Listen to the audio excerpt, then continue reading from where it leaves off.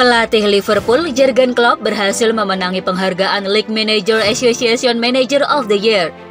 Penghargaan yang diterima oleh Juergen Klopp tersebut diberikan pada Selasa 24 Mei 2022 malam waktu setempat.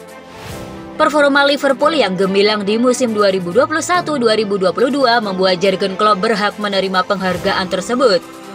Jurgen Klopp berhasil mengantarkan Liverpool menjadi juara Piala Liga Inggris dan Piala FA dengan mengalahkan Chelsea di partai final.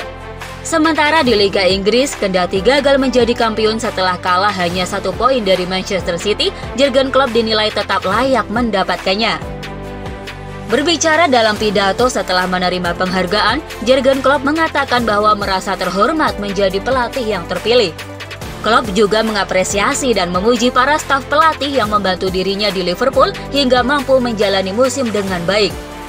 Ini adalah kehormatan besar dan itu adalah musim yang gila, kata Jurgen Klopp dikutip dari Daily Mail. Dengan diterimanya penghargaan tersebut, Klopp semakin menasbihkan diri sebagai pelatih terbaik.